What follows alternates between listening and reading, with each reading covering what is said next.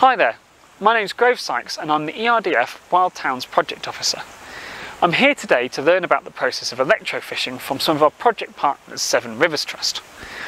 They're carrying out electrofishing on this part of the brook ahead of their weir removal works, which are due to start shortly. The team have been specially qualified on electrofishing and will be setting up their instruments based on the water conditions and the species of fish which they're targeting today. Today they expect to catch some trout, some eel and potentially some bullhead too. The process works by training a cathode in the water behind them and then placing an anode in the water in front of them, which is shaped like a ring. This then creates an electrical current through the water which draws the fish towards the anode. When the fish reach the anode, they are then stunned temporarily, which gives the team a couple of second window in which to sweep in with their nets and catch the fish. The fish will then be transferred to a bucket where their fish welfare can be maintained by monitoring the oxygen levels and the water temperature. Here, the fish will be processed before we then release them back into the brook upstream of where the works will be commencing, which ensures that they won't be impacted. Let's go and have a look at how the process is carried out.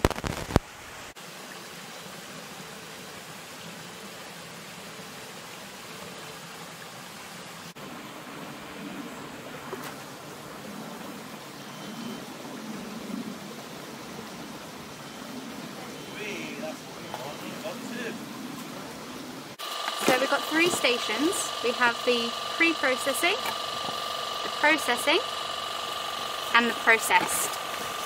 If you notice, the two black buckets have the aerators in them. This is because as the fish are in there for longer, the oxygen will become depleted.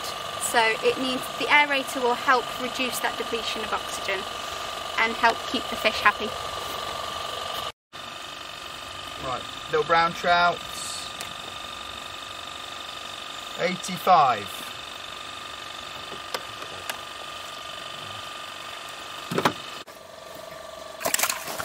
Okay, let's measure this guy here. So we're taking the measurement from the tip of the nose, lively little fella, to the fork in the tail just here. So this one is 207 and we're measuring that in millimetres.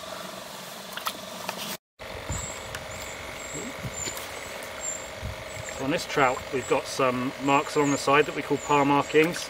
A little bit fainter on this guy because he's getting a bit older now, so this is probably a couple of years old now, this trout.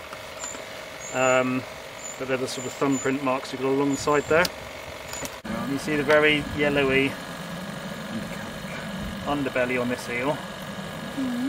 This is what we call a yellow eel. And it means it's very much resident in fresh water, whereas when they're migrating they turn very silvery, where they're called a silver eel, and that means they're heading back to the sea. So there we have it, a day's electrofishing carried out, and the team are really happy with good numbers of trout, eel and bullhead being found. These fish have all now been released upstream or downstream of the site and nets placed across the brook to stop the fish from recolonising the area until after the weir removal has been completed. In our next video, we're going to be catching up with Seven Rivers Trust and Sanctus to see how the works are progressing and to see exactly how the weirs have changed to allow fish passage up and downstream in the future. So check backwards in a few weeks' time to find out how they're getting on.